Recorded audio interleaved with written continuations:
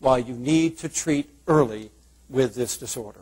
And I talked about many of these earlier, including reducing the risk of comorbidity, reducing symptoms, reducing impairments, reducing risk of morbidity and mortality to the individual from accidental injuries and so on. But the one I want to concentrate on as we wrap it up here today is this one. This, to me, is the most exciting discovery probably in the history of ADHD, but let's just say, so that we don't get accused of hyperbole, at least of the last decade. And it is neuroprotection. What I find stunning is that you will never hear about this in the media.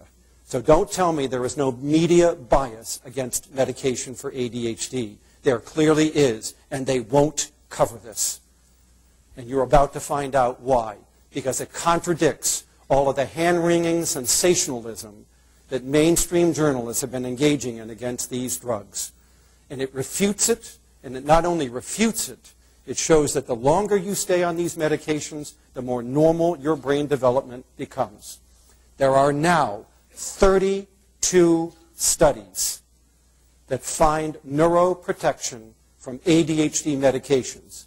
They're mainly the stimulants, but we can infer from them that they would apply to atomoxetine as well, given the similarities in brain regions that are activated by atomoxetine. But the point is this: we have studies that have looked at not only the frontal cortex, not just the cingulate, but also the basal ganglia, as well as the cerebellum, and they all find neuroprotection. This is the study of the cerebellum. This shows that ADHD children have abnormal cerebellar development. This shows that the areas of cerebellar developmental problems are directly correlated with how severe the ADHD is. And this shows the kids who took stimulants and the kids who didn't. And what you see is promotion of brain growth in exactly those areas related to symptomatic expression of the disorder. This has also been found in the basal ganglia and in the prefrontal cortex. We now have meta-analyses showing this is your basal ganglia, same type of studies right there. First study was of 11 structural studies. Second was a meta-analysis of all 29 neuroimaging studies. And then after that have been 2 more studies showing that we get neuroprotection the longer you stay on your medication. By the way, the word neuroprotection is probably inaccurate.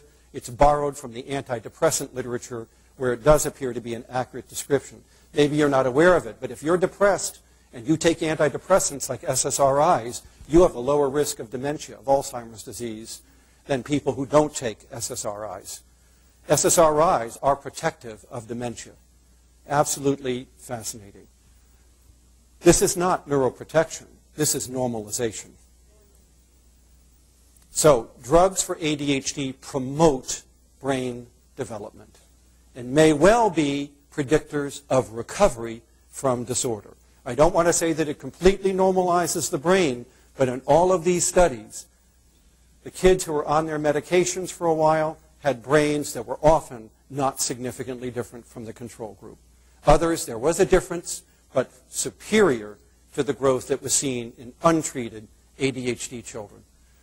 So I find that absolutely mind-boggling, because it contradicts the layman's view that these are dangerous, injurious drugs to brain development, and you don't want to take them because of all the risks they pose. And it turns out nature has shown that it's the other way around.